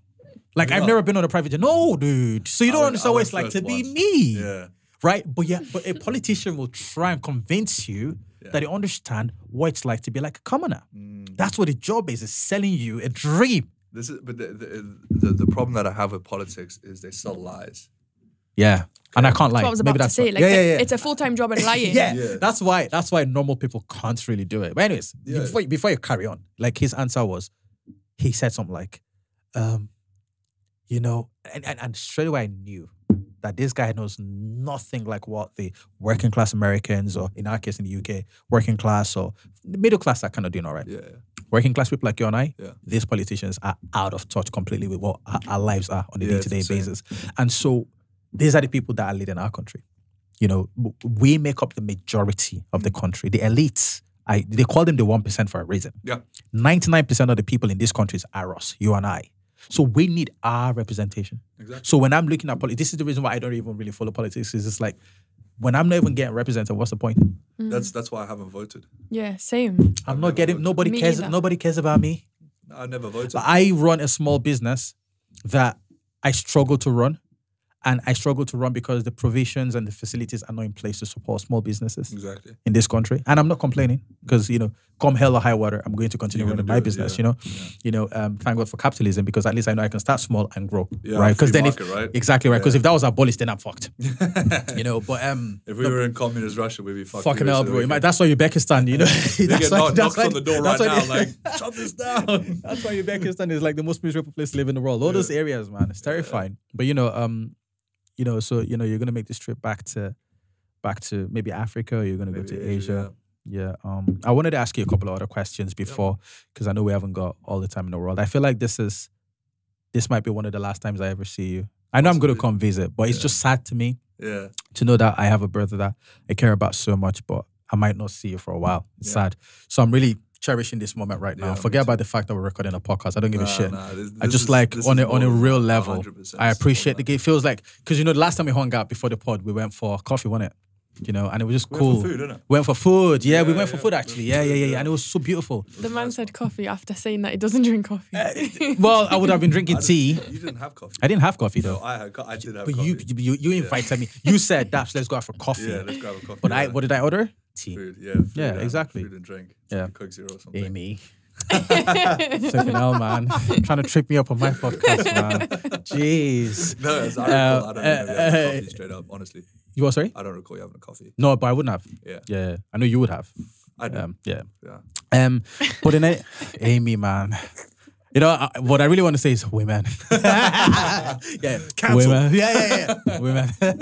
But, you know, dude, so I have a couple of questions I really want to ask you, because, you know, you're such an intellectual guy, and I love asking certain questions because I just feel like your answers are always fun.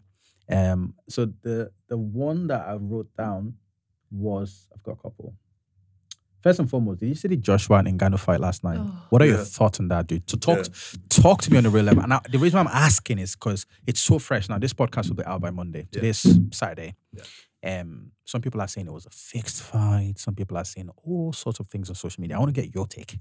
I don't think it was fixed. Okay, yeah, me neither. I think just to be clear, I think AJ at one point led too many people into a circle, and then he just went dark and he was like, "Fuck this." Thin the herd, which was the best thing he ever did. Yeah. And now he just seems like a dude on a fucking mission. Yeah. I think Ngannou has a great story. I think he's an MMA fighter, not a boxer. Yeah. And I think boxing is a different sport to completely MMA. Different. Different sport, different gloves, different rules, different rounds. And I think Ngannou just realized the levels of the game last night. It's like you can't just be fighting top 5 heavyweight dudes thinking, because you had a good stint against Tyson Fury that should be square. AJ fucked him up. Like, dropped him on his ass 3 times. Second round. And like, came out the gate one, just a straight boom, right down the middle. And I was just like, bye, bro. So, what was interesting about that fight? Handled the loss well, though, Ngannou. Like, always of course. Yeah. He's a great guy. I mean, so, leading up to the fight, I was pretty confident that Ngannou had that fight. Really? Yeah. Because in my...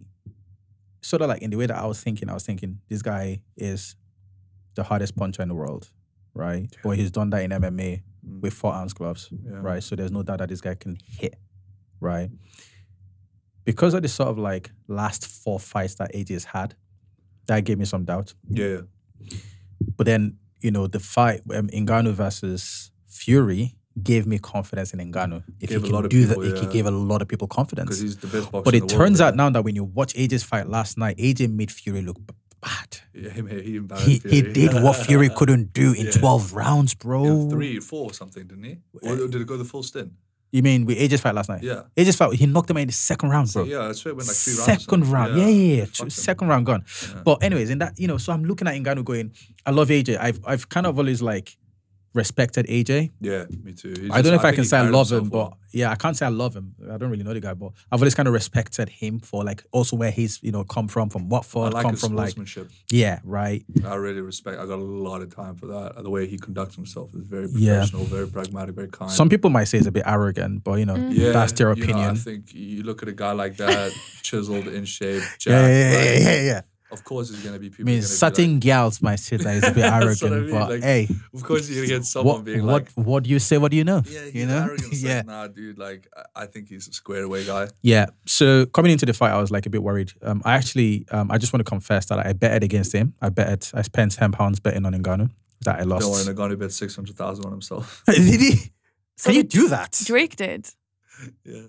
Wait, are you saying Ngannou did or? I think Ngannou placed the bet on himself to win. I don't think he can do that. You're not allowed to do that, You can't do that. Or maybe he did it through a third party like Usman or something. What, like Drake? Like on purpose. That's wild. That's a level of confidence. And that's that's the belief he has though. That's all right. But, that sort of belief sometimes gets you in That's why trouble. he even lost. That sort of belief can get you in trouble. So I text one of my... Yeah, the Drake curse, that needs to be studied. Honestly. We need someone to do a compilation of every time Drake's placed a bet on a sports event and or a team or a fight and that person lost. We need to see a compilation. But I have this one of my bros here. He's a really, really sound guy, man. Shout out to Craig.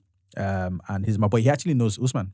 No shit. Yeah, bro. Damn. He knows Usman. I think he dated, I might get this wrong. I think he dated Usman's sister's best friend. Damn. So he used to live in the US, but he lives in Sunderland now. Yeah. So he's a good guy. I talked to him. He knows a lot about fighting.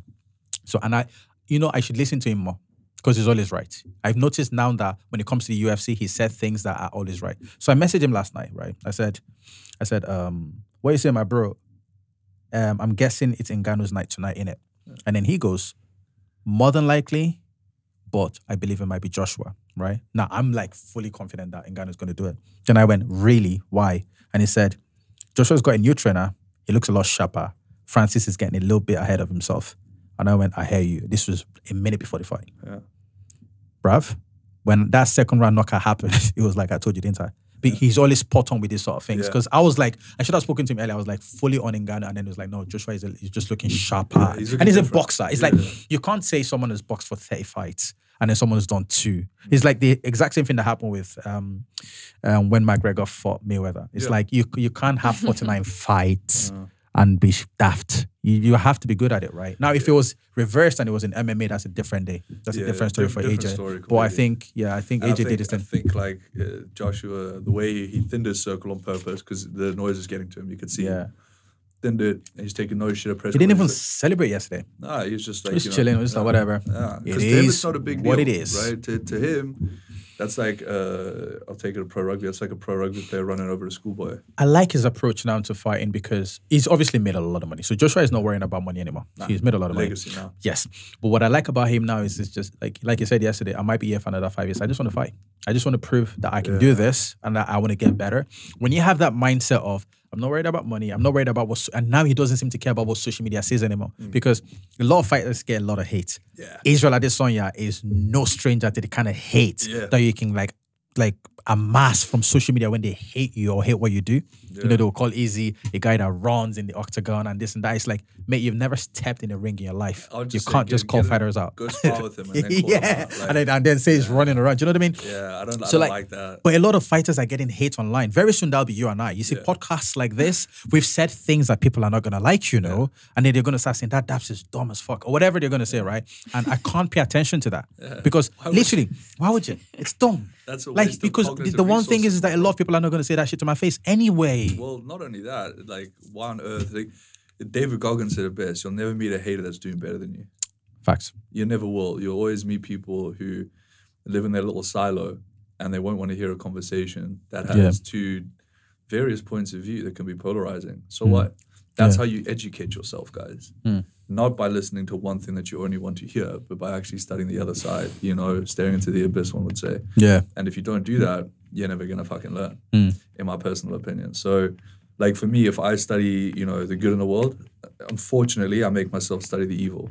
Yeah. And that's the hard part, is you have to look at both sides and realize, okay, you're capable of both. Yeah. Learn to keep one sheathed. Learn to keep the other where it needs to be. And that's courage and that's bravery. I don't think it's brave for someone to say, I've been a good person my whole life, so you've never been tempted. So you don't know what you're capable of. Yeah. So I don't think that is a good person. I just think that's ignorance or naivety. Yeah. In my opinion. You know, I think, you know, to be a good person, you have to understand the true evil you're capable of. Yeah. Strive to do the adverse every single day. Yeah. You know, and have that as that integration, as Jung would call it, the integration of the shadow. Have that for when it's necessary. Someone raids your house, the shadow needs to come out. You know what I mean? But if you don't have that under control, then you're a weak man. And they're extremely dangerous. Or a weak woman, and they're extremely dangerous. And I've seen you control yourself in situations. But we're not going to get into that. So the other thing I wanted to ask you was, so the other day I was thinking this like weird thought about like the importance of words, like the real actual importance of saying a word either to yourself or to somebody else and so on and so forth. And it made me think, okay, and this is the reason why I'm asking you this question is because it made me think. And what do I think is the most important word in the English language and why? Right, so think about that for a sec, right? So this is one of those weird conversations that you and I used to have back in the day in the gym, where I'd be like, yo, Ryan, what do you think is the most, you know, important word in the English language and why? I've still not thought about it, but I just wanted to like see where your mind takes you, you know, and see where we come out of it from the other end. Either yes, no, or any adjective. Yeah? Yeah. So yes, no, or any adjective. Yes. It's because an adjective will give you clarity and context. It will describe what the thing is. Yeah. Right. So a noun will give the name. Yeah. Place or thing. Yeah. Place or thing. Adjective will describe what that is. What you're doing. Exactly. Clarity, context, and understanding. Yeah. And I think yes and no are extremely powerful words. Learning when to say no, learning when to say yes. Yeah. Is extremely imperative. Those would be the words that I would say are the most powerful. Most powerful, right? Yeah. Like if you can. So storytelling is probably one of the most important things and skills every person has to develop, whether you're a businessman, whether you're a coach, whether you're a human being. Because that's the most effective way to, one, get someone to remember something, two, to actually describe what's going on, and three, to actually anchor it to something of importance so the person can remember it. So being able to tell a story is extremely imperative as long as it's grounded in truth. Yeah. You know, if you can't do that, you're fucked. That's why I have an email list and developing an email list on purpose, because what you can learn in a story, in one story, is more than you can learn in a lifetime of just studying fucking bullet points. Yeah. You know, and being able to articulate that effectively and efficiently will allow you the ability to be understood. That's what everyone wants. Yeah. Everyone wants to be understood. Yeah. Right? And if someone doesn't understand, gives them more clarity, context, and understanding around it. The story wasn't detailed enough. Plain and simple. So being able to tell a story is one of the most important things. So that's why you told stories as a kid. If I tell you a story now, you're more likely to remember the thing I told you the story about than I didn't. Yeah. You know, so it's extremely imperative to be able to do that. And if you can't do that, that's a skill you need to learn. And you can only learn that through reading. Yeah. Reading is the most imperative thing. You once told me that, and you've said even before this podcast had it, that, you know, you would read a book like 5 or 6 times just to extrapolate the information from it. You know, I've heard you say things like, you know, you seem to remember quotes from like books you've read like years and years and years and years ago. You know, that's something I'm starting to get into now is quotes and stuff. Yeah. I'm even writing some of mine. That's dope. Yeah? Would you like to hear some? Yeah, let it rip. Give me your top 2. That I've just written recently. Yep. Okay, so I thought about this one because I want you to do some as well. I want you to do some of the ones that you've got from the books you've read, and stuff like that. Because I know you've got a ton, right? And one of the ones you told me that I never forgot when you did a podcast twice was the essence of humanity. The essence of the human experiment is the betterment of the individual. Bro, it's so sick. The essence of the human experiment is the wait, hold on. I think I remember. The essence of the human experiment is the experience. The magic. Yeah. Wait. Let me do it again. The essence of the human experiment. Nope. No. Hey. The essence. Bro, I don't know what this big guy is doing to me, man. Too much sugar. This big guy is fucking me up. Did you spike it? The essence of the human experience is the betterment of their fellow man. Yeah, it's the betterment of your fellow man. Isn't it? Yeah, 100%. The essence of the human experiment. Why do I keep saying that? Yeah. The essence of the human experience is the betterment of their fellow man. Yeah, that's one. Yeah. But I like that one a lot because I've said it so many times. I don't know why I forgot on this podcast, but I've said it so many times and I like it because it's true. If you want to, you know what I used to say before? I used to tell everyone that, look, humanity is all about helping people. But I don't even tell people that anymore. Like what I do now is I just say that my experience in life is to help people because your experience in life or your, you know, what your purpose in life might be different to mine. Because I used to go around telling everyone, oh, you know, you have to help people. But what if your thing is not to help? What if your thing is to, I don't know, do something else? Well, help and servitude are the same thing. Right. Okay. So well, I guess if you look at it that way. Yeah, I'm here to serve. Yeah. And who do I serve? People who need the help. Yeah. You know, so it goes back to that old adage of that Japanese theory of ikigai. Right. Which is purpose and completion, which is you have to find a purpose, something you truly love to do. It has to be to the betterment of the community around you. Yeah. You have to be passionate about it and you have to be able to money off it. Yeah. If you nail those 4 things down, you've achieved what one would call ikigai, which is a balance of doing something you love, earning money for it while making a difference in the world. I guess you're right, dude, because at the end of the day, helping and service is the same thing. And even if you create a product that helps people, it still kind of helps. Yes. Even though you're monetizing from it in a way. But this is the issue that I have with people and money. Right. There is nothing wrong with being wealthy. There's nothing wrong with earning good money off the back of helping people if it's ethical, genuine, and you're actually competent and good at it. You should be compensated for your service. If you're not being compensated for your service, you're devaluing yourself and the very essence of what it is you produce. Right? Because if I was like, I'm going to drop my price for someone, that's devaluing the quality of what I can produce for no reason other than other people's scarcity mindset. Yeah, there is people will hate on the rich because they're rich, because they don't have it, right? I know multimillionaires who've built multiple businesses off the back of just helping people. And they'll get hate being like, why posting a Lamborghini? It's to show you that you can live a fucking good life and still help people. Get that into people's heads. You know what I mean? So I think... It's not necessarily to show off. It's just to... No, it's to show you, hey, you can still... this is the problem, is you can still be happy and serve a purpose that's helping others and live a financially brilliant lifestyle. And if people berate you and hate you for that, they're not the kind of people you want around you. Those are people who would like to stay in the mire. Yeah. They don't want to see someone financially succeed or grow. Yeah. And, you know, for example, with the coaching, I never have an ethical dilemma when it comes to saying, okay, well, this is the amount. Ever. Because I'm not, even if it's not like not even a little ethical because the person who's the biggest benefactor from signing on that dotted line is the client.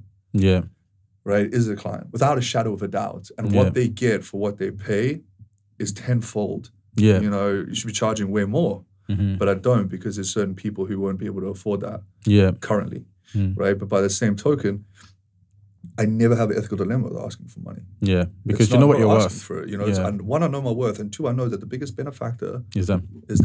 I may be better off, yes, but the biggest benefactor is going to be you. You're gonna gain mastery of your thoughts, emotions, and understanding of your body and how to essentially utilize it to the best of your degree. Which is going to help them, essentially. It's going to help them, help you get ahead in the workplace. That's going to help you. You're going to earn more money, right? You're going to earn more money than you spent on me, twofold, threefold. You know what I mean? You're going to learn how to mitigate stress, how to actually live a life where you can actually enjoy it with purpose, balance, while enjoying the food you love. You're also going to be a better mother for your kids, a better leader in the workplace, a more efficient, effective, articulate individual. These are things money can't buy. Yeah. These are things that, for all intents and purposes, cost hundreds of thousands of pounds, if not millions. Yeah. But by the same token, you're saying, this is what you can be. Are you willing to take action toward it? Yeah. And if you're not, that's fine. I'm not going to hate on you for that, but one day you'll come around and go, shit, I should have done that sooner. Yeah. And I'll say, that's okay. And you came around at some point. You know what I mean? That makes a lot of sense. You're essentially helping people help you to help themselves. It goes around in circles. Right? You know what I mean? Like, if you can't look after yourself, don't expect yourself to be able to look after other people. Okay. So let me give you my quote, Yeah. This is one that I've written. I can't remember all of them, but this one I remember because I was thinking about it just now as well. Because like we're living in a world that seems to be so divided at the moment. That's why I've thought about this. So I wrote... for everyone who is a little bit uncertain about life for whatever reason at the moment, you will find similarities in the disparity. Fucking true. That's beautiful. I don't know why I thought about that, but because I was looking at arguments from every side on a lot of topics, whether that's politics, pharmaceuticals, aviation, culture, everything, right? Religion, sex. Yeah. And I was like, damn. So sometimes it's apparent that things can be closer than they seem if you look at the differences.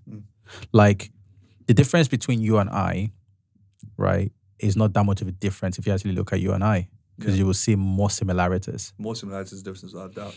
So, but look at how much we enjoy the differences of one another. You're Nigerian, right? Yeah. And how we always talk about Nigerian food and culture. Yeah. Right? So appreciating the differences is where you can actually find the similarity itself. So let's be silly for a minute, The reason why this made more sense to me is because I was thinking about it like this, right? So let's say you and I started to argue about something petty or silly or stupid. And nothing is really that stupid, but you never know, right? Because it might be stupid to me, or it's just completely relative, right? Of course. But if we start to look at similarities, so let's just even start from what we can see. You're a man, I'm a man. Yeah. We're probably around the same age. Middle-aged adults. Yeah. Right. You like to exercise, you're slightly bigger. I like to exercise in my own little way. I like to train in my own little way. You like to read books. Well, I don't really like reading books, but I prefer to listen to audio. You like the pursuit of knowledge. Pursuit of knowledge, but in a different way. So when you start to look at the similarities in the disparity, you'll be able to actually solve the initial problem. I agree. I completely agree. I think it's a beautiful quote, man. How long did it take you to think that up? It didn't take me long. It came, a couple of them are starting to come to me like that. I don't know why. And I just write them down. And I just kind of like, but it was so random as well because I was thinking about arguments and I was thinking about debate and I was thinking about why people disagree so much, and I was thinking about that beautiful quote, the essence of the human experience is the betterment of their fellow man. I don't know why I keep tripping up. But anyway, that really got me thinking that, I think you start to step into an age where you start to become a little bit more philosophical. 100%. You start to become, I don't know, when I was, 25, 26, 27, I didn't care about being philosophical. And I'm not trying to be now. Yeah. But I'm spending... You will inadvertently by accident. You'll just become weird. Like you start to get wisdom the older you get. It's real, dude. Like when people used to tell me, you'll be, the older you get, the wiser you should be. Yeah. My mom used to say that a lot. Yeah. The older you get, the wiser you should be. And I'm like, what are you talking about, man? Yeah, she's right. She's right, dude. She's dead right, man. And I'm only 32. Could you imagine when I'm 52? But think about the kind of wisdom you're going to offer your kids then. Yeah, true. Think about the balanced perspective they'll have. I don't think, probability and you know what's weird, dude? I still don't think I'm wise. Just so, for anyone that's listening or watching, I'm not saying I'm wise. I'm not saying anything at all. I'm just saying that I'm stepping into an era in my life where I'm starting to be a little bit more cognizant about the little things. I'm making notes of them and I'm trying to internalize what's actually happening around me. Why would you telling people you've gotten wise would be a bad thing? You were sorry? Why would telling people you've gotten wise be a bad thing? You should be proud of that. That should I know. be celebrated. I know. You shouldn't have to feel like you need to tread on eggshells saying, oh, guys, I'm not saying I'm wise. It's nothing wrong with being wise. And look, I'm not going to sit here and say I'm not intelligent, but by the same token, I'm not going to sit here and say I'm Einstein. Well, I'm definitely an Einstein. The more intelligent you get, the more you realize you don't know things. And the more you in turn look at them. Hence the philosophical approach to life as you get older. For sure. I appreciate you calling me out on that. I appreciate that. But, this is more about you. So, so you've left me with that beautiful quote that I'll never forget, even if I trip up on it sometimes. But I want to see what you have for me now. So what's inspired you? Embrace being the fool. That works perfectly for me. Be the fool. Always be the fool. Like if you look at a tarot card, those fortune reader cards? Yeah. Look at the fool on the card. The fool is smiling and joking. Now, why must you embrace being the fool? Because at every juncture of life, you're in a hierarchy, okay? There is a hierarchy. Now, you need to embrace the structure of the hierarchy that you're in order for you to rise to the top of said hierarchy. So, for example, if you're a waiter, okay, and you're constantly pissed off that you're a waiter, right? You're not accepting your proper place in the current hierarchy, which is preventing you from actually going further. So you're not embracing the role of the fool, which is, I don't know enough about this. I'm not good enough at this to raise myself to a different level in terms of the societal structural hierarchy that I'm based in. So in turn, I need to embrace being the fool. Now, when you embrace being the fool, what essentially happens is you embrace the idea that you don't know everything and that you will always learn.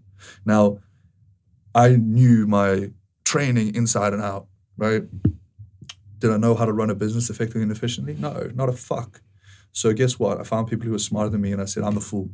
I said, I don't know this. They were like, this is shit that they fucking internalized. They like, know this shit backwards. And they would be like, cool, okay, Now, if you don't embrace being the fool, you're never going to embrace your ability to constantly progress up that hierarchy. Now, every society is ordered in a hierarchy, whether you like it or not. So just deal with it, right? Now, you want to get to the top of that hierarchy. To do that, you have to embrace being the fool. And to be the fool means to say, I don't know anything. Teach me. Help me. Teach me, right? Yeah. And allowing that to come forth shows a level of gratitude and humility for those who have knowledge that you don't. Now, the knowledge that others have that you don't is finite, right? Whereas staying in your own microcosm of your subjective narrative and saying you know everything is infinite and it'll get you nowhere. So you walk forever and be in the same fucking place, right? So you've got to embrace being the fool. That's one of the biggest things ever for me, is embrace being the fool, because it's the best place to be, because you'll learn the quickest. And it's temperance of ego. I would say another one is, the one that kind of hits me, is the ego cuts deeper than the flesh. In other words, you attack someone's ego, it'll hurt a lot more than if you punch them in the face. So understanding that people all have levels of ego. Now, I've seen this with some of the career-driven business professionals that I work with. They'll get on a call with me and say, my boss has this big ego. And I'm like, dude, you're so lucky. They're like, what? I'm like, every single time he's shitting on you at work, he's showing you, or she, in this case it was a he's showing you something about his personality. So he's got a big ego, right? Yeah, I know he's got a big ego. Okay, sweet. So next time, does it bother you that he's taking credit for what you're doing, even though you're getting paid double the amount you did at your previous job? No, it doesn't bother me. Okay, cool. So next time you're in a meeting, it comes out and he says, me and this person, developer, say, no, boss, it was your idea. Now, all of a sudden, you're not creating an antagonistic relationship, but a relationship that's conducive to growth. Now, this guy's a CEO, okay? Now, what that does is now you're building a relationship with this guy, playing to his ego, in turn getting you ahead in the hierarchy of the business structure. He'll be like, hey, X person, come to this meeting, walk me through what you think of this, because he knows that you're going to play to his ego, so he knows he's going to like it, so he's going to like you, right? In turn, allowing you to get a bit of leverage to say, hey, I can do X, Y, and Z, right? And people always say, oh, my boss is always good. Okay. You know what the best thing you can do when your boss berates you? That the best thing that'll literally flip the whole relationship on its head, be like, Roger that, boss, let me just get a notepad and pen out and let me just quickly note down what you said so I don't miss it. That boss will be like, asset. He won't look at you and be like, what a fucking loser. He'll look at you and go, damn, this person wants to learn. This person wants to climb that ladder. And then guess who's next in line when they're looking at all their employees and staff? The person he likes, that always taking notes and looks extremely diligent and is hitting the mark as necessary. So when people talk about things like this, the ego cuts deep into the flesh. Yes, it does. If you went to him and said, you got a fucking weak ego, mate, whoo, Yeah. expect a visceral reaction. Yeah. You know what I mean? It hurts way worse. Can I ask you this, right? So with ego, if you have to work with someone that you genuinely just can't stand, and in a sort of like, in a capacity where you're doing the work, you're frontline, you're doing the work, they facilitate the work, right? Is this making sense? So kind of like in the dynamic of like a manager and, you know, A member of staff. Yeah, Okay. or a presenter and a producer, Cool. or a presenter and a promoter, actually. Yeah, Got it. promoter, presenter. The promoter doesn't have enough appreciation for the presenter, but the presenter has done enough to attract appreciation. He's done a good job, or they've done a good job rather. Another job's come up, and the promoter has decided not to call this presenter, right? The one that he's currently working for, let's say. Yes. Okay. So the presenter doesn't see the need to go to the promoter now. There's a new show in town, basically, and the presenter is not excited about it because they've worked with them before. They've never been appreciated the way they should have been. So the presenter has never been appreciated the way they should have been because the promoter puts the presenter on. Yeah. So the promoter is the manager. Right. The presenter so in the terms is of the employee. hierarchical structure. Promoter is presenter. Got you. Right. Okay. So presenter is doing a great job. Promoter doesn't really see it. Presenter decides to kind of go his own way. That's a good one. I'm going to take my top off for this one. Yeah. I'm not going to get naked otherwise. Just get my stringer out. Fucking hell, bro. I've got to. Jesus Christ. I'm sweating like a whore. No wonder I can just walk up to any girl and just talk to them, man. No. Fucking hell. I wish it worked that way. Does it not? Nope. Oh, that sucks. Yeah, sorry. Carry on about the presenter promoter. So, presenter has gone off and started doing his own thing now because it's from a place of, because one could say it's ego. One could say it's ego, but one could also say the presenter doesn't want to beg the attention of said promoter. This presenter is going to go their own way, not because they don't acknowledge the promoter, but because they've not been appreciated so many times that they're just happy to do their own thing. And they believe that they will get to wherever they're going to get, regardless of how they're treated in the circle of promotion. Does this make sense to you? So do you then go back and call that promoter and go, hey, I see you've got a show on. I want to do it. Because normally what would happen is that the promoter will get on the phone and go, hey, what's your schedule saying for this date? I've got a show coming on. But he hasn't done that. So how do you separate your ego from that sort of dynamic, from that situation where it's like, does the presenter just go off and do their own thing and just carry on with life? Or do they go back to the to the promoter and go, hey, look, I still want in regardless of how you're going to treat me. You know, do you know what I mean? Yeah. It's like, how do you separate your ego? Because sometimes it's difficult to work with people that you can't sort of like stand being around. You don't harbor resentment towards them, but they're just difficult to work with. You know that their energy and yours don't align in certain situations, and you don't want any more of it. It's not so much that you're being egotistical. It's just so much more of, do you know what? I can handle myself from this point on, and I'll prove myself eventually over time without working with you. Yeah. What I would say is, in that situation, you want to have a look at a few things. Why? So firstly, why did the team dynamic break down? That's number one. Right? Yeah. Now, if it broke down because this person and the other person weren't vibing, is a lack of appreciation as well. Okay, so with a lack of appreciation, to put it simply, why is it you feel the need for external validation in the first place? So let's say the promoter is hitting the key performance indicators that are conducive to growth in the business. Okay. Mm-hmm. Now, if he's doing that and you're doing your end, who gives a fuck if you don't like one another? Okay. Now the problem comes into play if there is a culture in the workplace and you want to build a good culture. That means you only want good people around. Yeah. Okay. And in my opinion, culture in the workplace is imperative. That's why I only work with people I like. Yeah. Won't work with people I don't like. Yeah. It's very hard to get a vested interest into someone that I don't fucking like. Yeah. Right? So that's the first thing. The next thing is, if your ego is in the way, you should know, right? There needs to be self-awareness of, okay, this is my ego popping up. You know what I mean? This is my ego not popping up. Because if you don't have awareness of when it is, the ego is a very clever, sneaky little fucking thing where it will synonymize itself with who you are and you won't even realize it's your ego. Mm-hmm. And then when someone actually attacks who you are, which is synonymous with your ego, and your ego is under attack, you'll think that they're actually attacking your self-worth and identity. Mm-hmm. Because unfortunately, your ego has kind of nested itself in your own psyche of your identity. Mm-hmm. Okay, so in this situation, the first thing you want to find out is, okay, well, you didn't like working with one another. Fair enough. Okay, that's cool. If you want a good culture in the workplace, you only want to work with people you like. Fair enough. Now, if you can work with this person and you don't hit them up because of the relationship essentially degrading because there was a lack of effective communication, because even with someone with an ego, effective communication, you can start to kind of use that to your advantage to make you effective. Mm-hmm. You want to then look at it and go, okay, well, why won't I call him?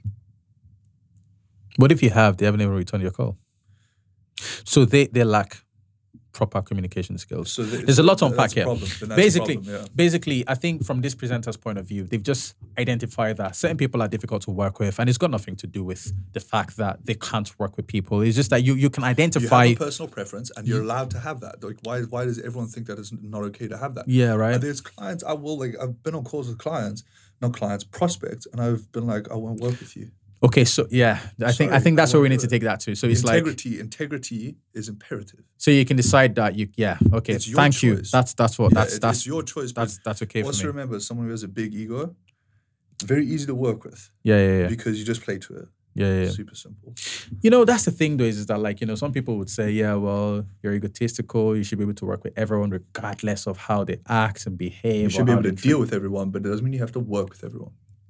Right. Yeah, well, there you go, right? That's the key word there. You should be able to deal with everyone because if said presenter saw said promoter, they'll still talk, they'll still say hi. It's still civil. Exactly. It's not on site. But when it comes to professional working relationships, it's just the dynamics isn't there. If it's ineffective, stop it. Yeah. Like if and I'm talking about myself, by the way. Fuck's sake, man. Metaphors out the bag. Yeah. It's all coming out on this podcast. Yeah. So said promoter. I appreciate you, but dude, listen. We can't work together anymore. Yeah, at the end of the day, this is what it is, right? Yeah. And that doesn't mean any. He's not going to watch this anyway. I don't think. To be honest, whoever this dude is, if you do take offense from it, check your ego. Yeah. That's your answer. I feel like this is so. And you may not like to hear that if your ego is big, but if your ego is not big, you can take it on the chin. This conversation at this particular juncture is. I work with so many promoters. I don't even think any one of them will know who it is that I'm talking about. But I think what's important to note is I have nothing but love and respect for this said person. If I see them, we would talk. It's just from some of the work that we've done in the past, certain things lacked that I would have loved to see happen. And I've tried so hard over the past couple of shows to help bring some things to life. And it just never happened. Yeah. And I think it's because they have a very strong personality also. So they have a strong understanding of where they want to go and how they want to go about things. And I think sometimes it's okay for me, even in my position, to respect that. Yeah, because then they can with wanting more for yourself and going for it. Yeah, because then there can be a clash. Yeah. Because I also have a certain standard and expectation on the way I want to do things. So I want this to come across as there's no beef, there's no hate. It's just more of sometimes I think it's okay to understand where you're also going as a person. 100%. And you don't have to burn bridges, but you can kind of carve your own path and your own direction. And it's got nothing to do with hate, right? Exactly. Do you know what I mean? That's what I was trying to get to. There should be no harbored ill will. And if there is, it shouldn't be coming from me because it's all love. Yeah, so this is the point. But I want to be able to talk about things because that's the whole point of doing this. You look at Cat Williams on Joe's podcast. Hey, say whatever the fuck that was a fucking good podcast. Exactly. You know why? Because they just talked. And he fucking decided that he was going to say exactly how he fucking felt. Did you see him run a 4.9? Yeah, insane. Like a 50-yard dash. 50-yard dash. Yeah. 4.9 seconds. Yeah, dude. At 52 years old. Insane. I think a lot of what Cat Williams says, a lot of truth in it. And I think with regards to his ego situation. Do you think that Kevin Hart is a plant by Hollywood? Is a Hollywood plant? Yeah. You really think so? Yeah, I genuinely take what Kat said on that podcast as true. Why do you think Kevin Hart might be a plant? Huh? Why do you think Kevin Hart might be a plant? Because, they probably looked at him and were like, okay, cool. And just took. I don't know why they would have taken him as a plant. I'm not into the whole stand-up side of things, but I do think he is. Well, because it's his claim to fame, and sort of how quickly he was able to rise in the industry. He's come from New York, so I don't want to get into it too much, but basically LA is where everything happens. That's what Hollywood is. The comedy stuff. So when people are coming from New York, you're a newbie essentially. So there are people in the scene already, hot, but they hadn't OGs. But they hadn't risen up. Yeah. Kevin comes and does everything that they could never do in a blip of time. right? Yeah. What Kat was saying is that in order for you to do that, certain things need to be done to certain Hollywood execs, like sucking dick. Yeah, this is the thing, or getting your dick sucked. Because remember, he said he didn't want Harvey Weinstein to suck his dick. Yeah, and then it all came out as well. So you've got to be like, this podcast is going in. You got to be straight up and honest. You got to be straight up. So is Kat saying that to get in 10, fucking what do you call like blockbuster movies, to get into like, I mean, how many movies has Kevin Hart done? Quite a lot, right? So many, dude. But so many really good ones as well. He's been in Jumanji with The Rock. So to get into some of those movies, is he insinuating that there are certain things you have to? And we know that this is true because Harvey Weinstein was, convicted of, he was Me Too, wasn't it? For doing stupid shit to women. And we know that Hollywood is not particularly the most holy place or holiest of places. Hollywood, not very holy. You know what I'm saying? Yeah, so it's like, it makes you wonder if Kevin is a plant. I don't know that he is. You obviously don't know either, but it makes you wonder that is Kat telling the truth in the sense that like because the industry can decide to put certain people in certain places at certain times to promote a narrative. Kevin Hart, if he really is a plant, is perfect for the black community, isn't it? This guy is black just like you. He's ideal. You can achieve what he's done, but can you really? Yeah, if he's a plant? I think what Kat was saying is like, you can do it that way or you can put in the fucking work like I did. Yeah. But then Friday After Next, stuff like that. He was brilliant. Yeah. He's clearly a great talent, but like he doesn't, you don't tend to go as far. Yeah. If the industry pushes, if the industry pushes you go way further. Yeah, so like there'll be more roadblocks to your success than there would be. But it's like, are you willing to give up your integrity or not? Yeah. That's your call. I don't fucking know, dude. I don't know if Kevin Hart is a plant. I don't know. I don't think Kat had a thing to lose, bro. I think Kat was just being like just down the line, telling it how it is. You know what? I'm sick of seeing this shit. Yo, Shannon. Let's talk. Let's talk. You know what's crazy about that as well, dude? I'm fucking getting excited. You know what's crazy about that, is that like no one came out and said he was wrong. Because usually when someone the egos just came out. Oh, maybe I need to do my rereads like Tiffany Haddish's thing and like Kevin Hart's thing. We just put in this movie. No one actually said. No one said that Kat was wrong for what he said. The receipts. So that means that Kat must be telling the truth. This is the thing, and Kat's a very, very intelligent guy. Yeah. He was homeless way before anyone else was. You know what I mean? And he came from a really difficult background. Yeah. The dude fucking made it. Like, damn. And he is hilarious. I watch all his specials. Ticket sales after that podcast through the roof. Really? His next story is going to be absolutely insane. Yeah. But to wrap this bad bitch up, this has been an incredible experience with you, dude. Always is, man. I love you, dude. Oh, bro, we'll definitely do more. Without a doubt. Yeah. We could do some virtual shit as well. Yeah. You know what I mean? Yeah. It's not, goodbye. It's just goodbye for now. For sure. It feels that way though. I can't lie. Because you're moving halfway across the world, man. Yeah. Whether that's South Africa down that way or Asia, that way. Yeah. And I don't know, I'm pointing in that direction. Asia is probably not that way. I think it's one of those things where like one thing I've gotten very good at, although it's very difficult, is learning to let go of that which you fear to lose. And letting people forge their own path. You said this on the last podcast, especially when it comes to relationships. It's hard. That's why you're like, you don't mind breaking up. Yeah, it's because hard, it's hard, but you have to be able to let shit go sometimes. You have to be able to forgive the person, let go. Anger is the only poison that you drink expecting someone else to die from it. Yeah. So it's like, you can't. But it's all right. We're not breaking up, dude. We're just, you're just moving fucking far away. No, this is what I mean. I was actually referring to breakups. I was like, you can't be angry if you broke up. You know what I mean? Everyone's got their own place in the world, and if it's not with you, tough titties.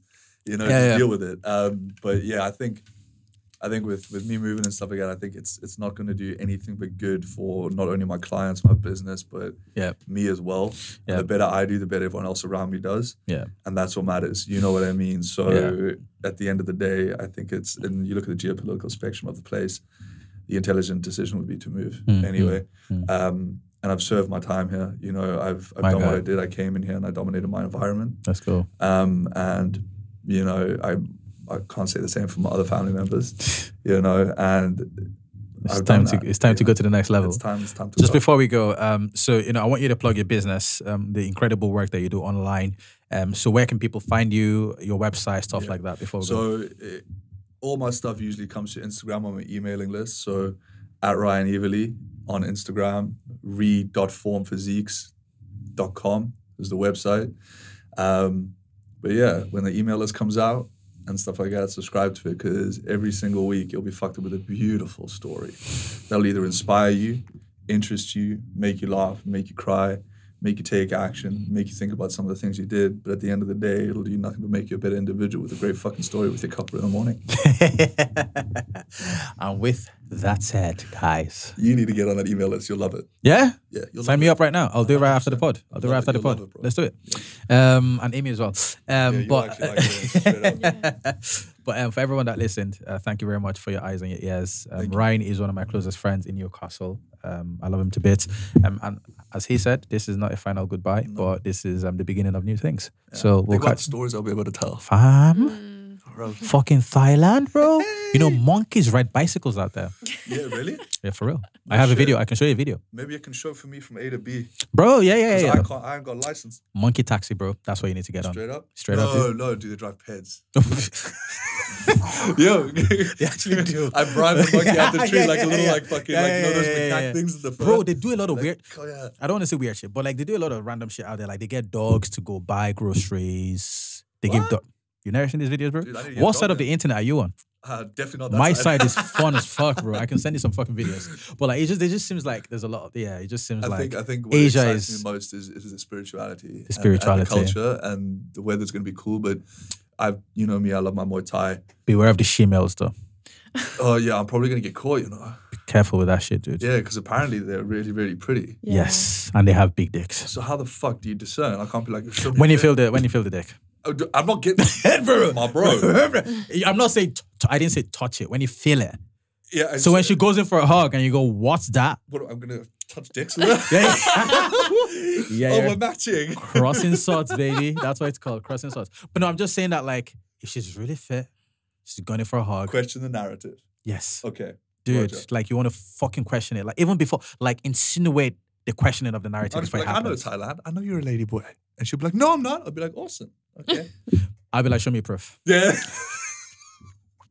There's only one way to find out. I need receipts, bro. Yeah, for real. Well, guys, I don't know. There's only one way to find out. Yeah. You know? And I'm not getting fucked tonight. I think it's going to be a beautiful experience. Yeah. Send me videos, dude.